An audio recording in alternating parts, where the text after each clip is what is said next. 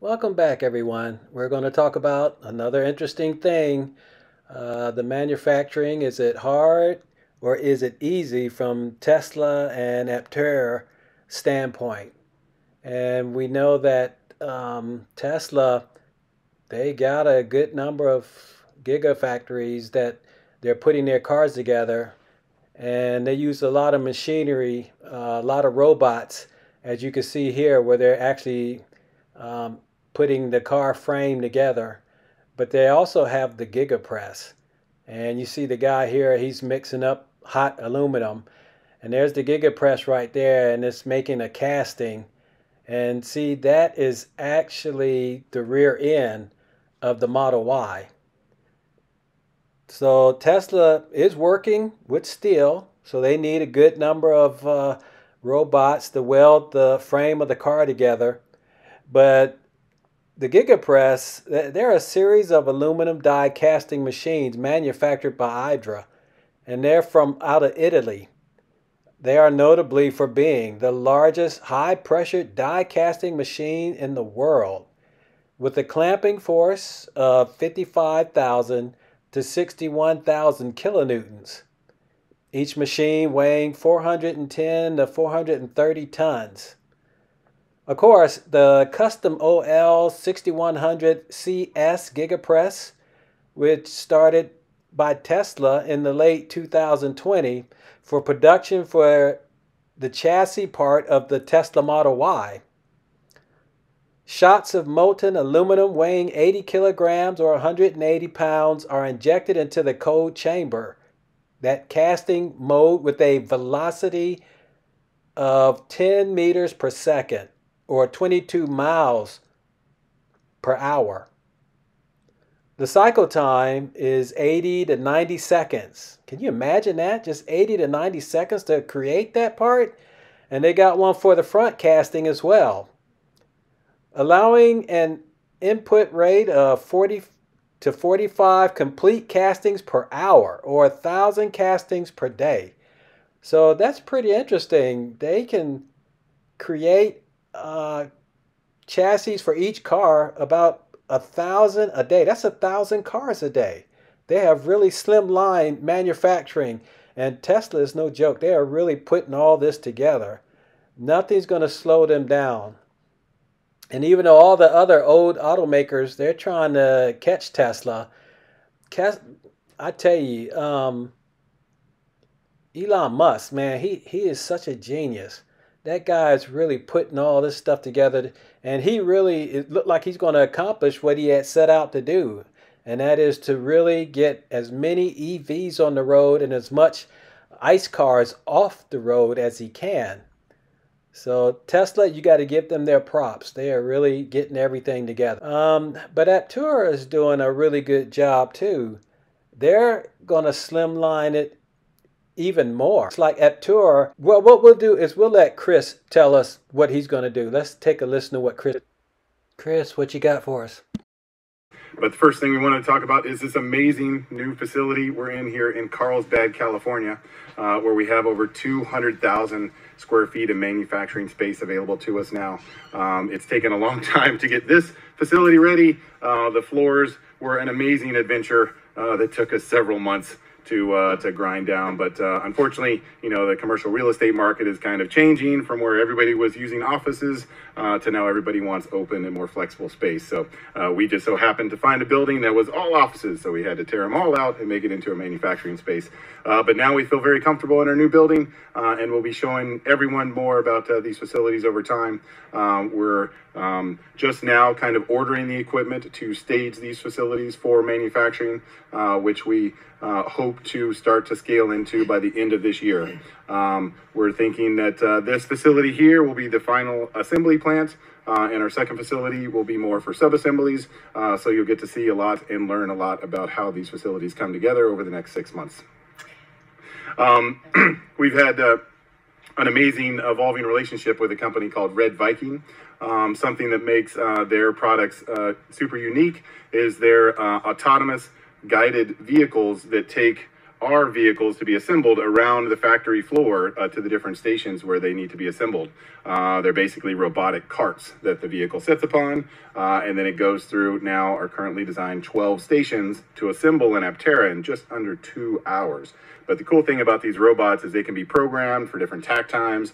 So in the beginning, if we're taking, say, 20 minutes per station, you can program the robots to move 20 minutes per station. And then as we speed up to 15 minutes to 10 minutes, the vehicles can just move faster. And if there's a problem on the line, say a part gets installed wrong or a part ends up, obviously broken, you can have the robot take the vehicle off the assembly line, go over to a repair station, and when the vehicle's ready again, it can move it back in the queue to be ready for the next assembly operation. And as we grow Aptera and have more Aptera variants, assembly times may vary between the variants. As we get into maybe bigger or different vehicles, these carts are really adaptable over time. So it's not the traditional automotive plant that has overhead gantries that you have to install that cost millions and millions of dollars and aren't very flexible.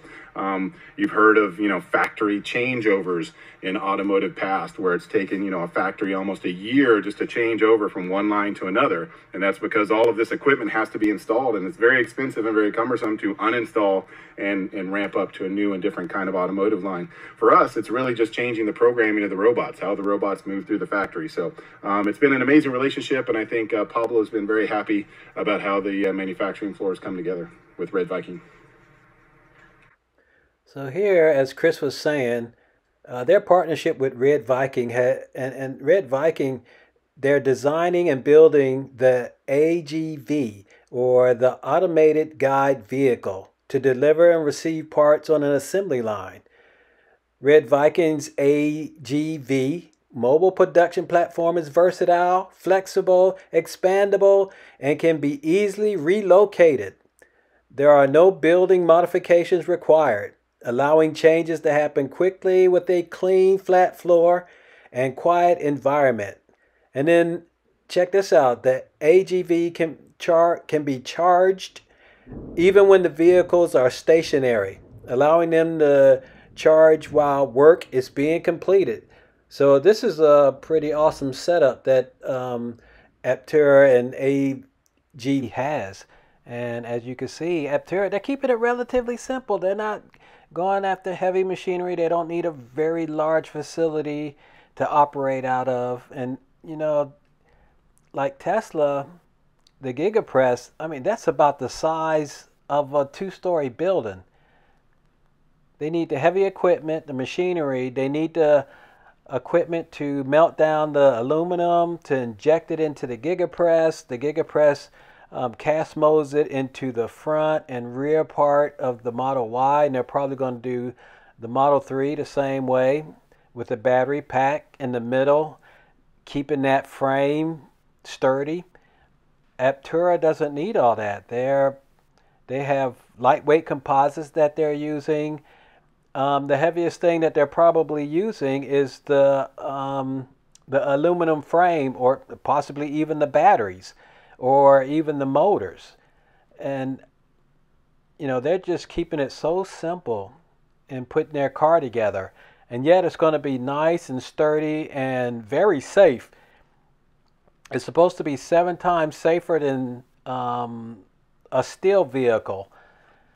So when they start gearing up, it's going to be pretty awesome. It's not going to take them long to put it together. They also have 3D printed parts that they use. So yes, Aptera is going to be doing something awesome. So we can look at the difference here. We see, as we look at this video here, that the Giga Texas is so large. And they're comparing it right here with the Eiffel Tower and other buildings, some of the largest buildings in the world. But the Giga Texas is 338 meters, or about 15 city blocks long. And that's how big this building is. So yeah, they can produce a lot of stuff in a building that large. We know they're going to do the Model Y. They're going to do the